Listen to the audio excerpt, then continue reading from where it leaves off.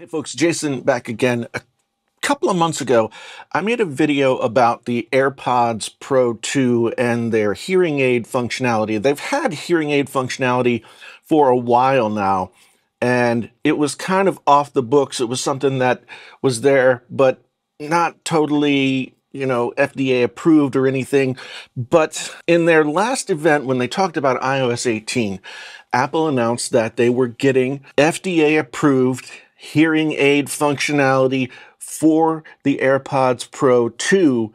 And I thought, since I had been using them as hearing aids before this came out, I would download the new software and walk through doing it, getting it all set up, and then give you the benefit of my experience with both. Now, thanks so much for stopping by. If you find value in this video, hit the like button. And if you want to come back and see more stuff, hit the subscribe button. That would mean a heck of a lot to me as I try and branch out to do new things on my channel. Now, stay tuned to the end of the video because that's where I'll really kind of give you my recommendations and really let you know how I feel. First, let's sort of talk about what this whole thing is. Over-the-counter hearing aids have been something that have existed for a couple of years now.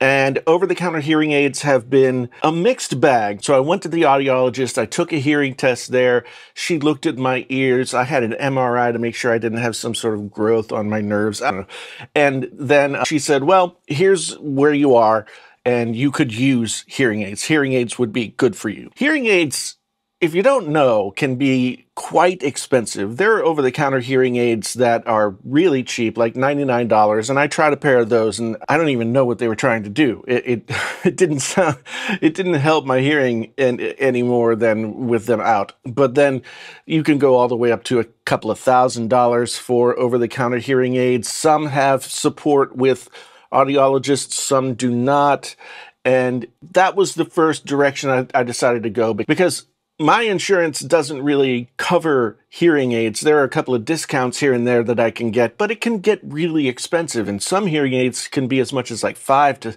$7,000. And because I've trained myself to be a really active listener over time, not good sounding hearing aids would not work well for me. Before, you could either set up the hearing aids with a couple of very basic things in the AirPods Pro, a couple of basic sound tests, or you could go to the audiologist and get an audiogram and take a picture of that, or there are apps online. There's an app called Mimi that I use to create an audiogram and then upload it to Apple Health, which then I was able to put it into the AirPods. That's how it used to work. Now, it works somewhat differently.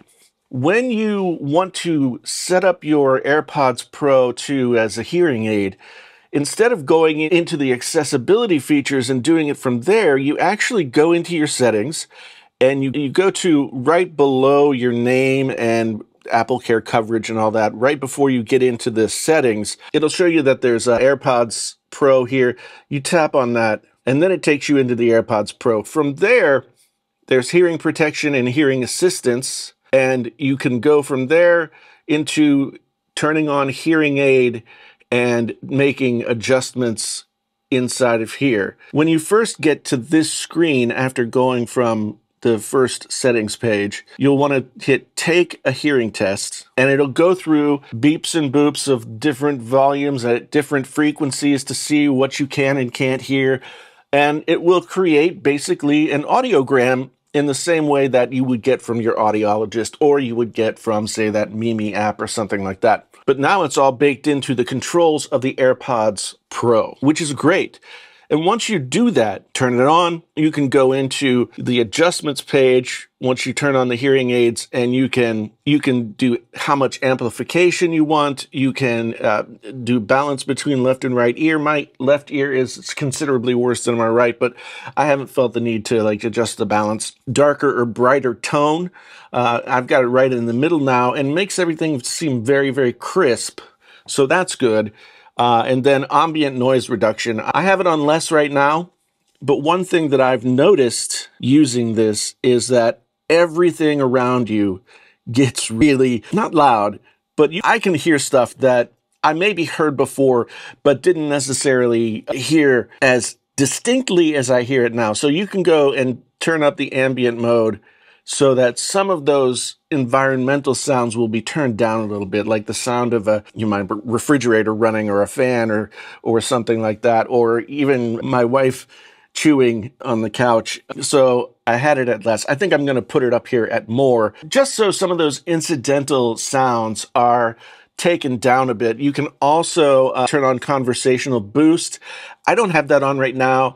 It might be good if you're in a restaurant or crowd setting and you want to have a conversation with somebody, then you could do that. And then of course you can reset everything. Apple has made it incredibly easy to set this up, which is one of those things which only a company like Apple seems to be able to do. Like, there are many things about Apple as a company that are frustrating, and if you're an Apple person, you know what I'm talking about. But sometimes there are those things that they're able to do that just come out of nowhere. You never expected that it would exist, and then it exists, and it improves your life considerably. And that's kind of where I am with using the AirPods Pro as hearing aids. And I told you I would give you my feelings about how they compare to the AirPods Pro prior to this baked-in feature and how they sound now. The AirPods Pro hearing aid feature before this update was good, but it wasn't so, I didn't feel like I needed to do it all the time. One thing that bothered me was the occlusion effect. Now, what is the occlusion effect? The best way to describe it is like if you put your fingers in your ears and then you talk, you can hear yourself talking in your head. And the Sennheisers that I tried had that really bad. The AirPods had it not quite as bad in that first go around, but it was there. And so it just felt unnatural. But over the past couple of days, I've been wearing these and the occlusion effect is almost gone. It's just like a natural sound all around me. I can hear myself talking a little bit inside of my head, but nowhere near what it was like before. That's improvement number one. Improvement number two is that they really seem to have been able to tune these much more distinctly to the hearing deficits that I have. It's really crisp. As I said, you can hear all kinds of incidental surrounding noise and all that kind of stuff. If you have significant hearing loss and you do this, then you'll be hearing things that you didn't hear before. That much is guaranteed. Now, Apple says that this is not for people who have like profound hearing loss or serious hearing deficits. They say it's for the more mild to moderate hearing loss, which I guess I fall into, although my left ear might be getting down to the place where it's not as moderate. But this is perfect for me. So I've worn these last night through the evening, and then this morning since 9 a.m., it's about 12:30 right now. I have, I have about 25% of the battery left in the AirPods, which means I'll then have to put them back in the case, which is kind of a drag. And maybe these aren't suited for somebody who needs to wear hearing aids all day, every day.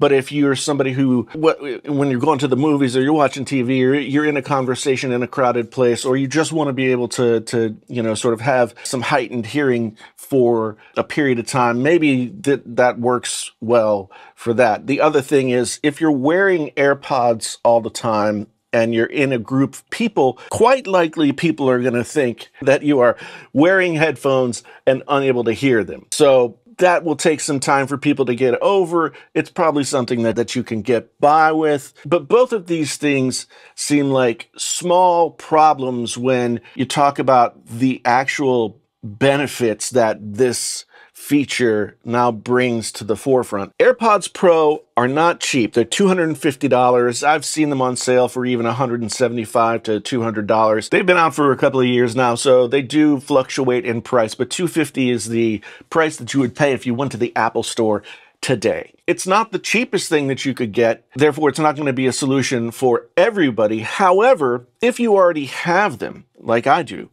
and you have mild to moderate hearing loss, then all of a sudden, this really solves a problem for me. I think I still want to get full-time hearing aids, but in the meantime, this is perfect. And since I discovered that I had some hearing loss and I started reading up on hearing health and that kind of thing, I learned that 75% of people have some kind of hearing deficit, and most of those people go untreated, whether they don't go to the audiologist and get their hearing checked, or they just don't have the money or the desire to have hearing aids for whatever reason. They don't improve it. And there's been some research that shows that having an untreated hearing deficit can cause cognitive issues later on in life, dementia, etc., etc. Apple has put together such a full-featured, incredibly well-executed version of an over-the-counter hearing aid is impressive as hell to me, and it's made my AirPods Pro all that much more useful. They were already my go-to sort of everyday headphones, but now I am going to wear them 5 or 6 hours at a time because it's nice to hear things. Thanks so much for being here. Like, subscribe, bell, notify yourself if you want to come back and see more audio and Apple and creator related stuff. I'm always here making another video. Until the next time, I'm out.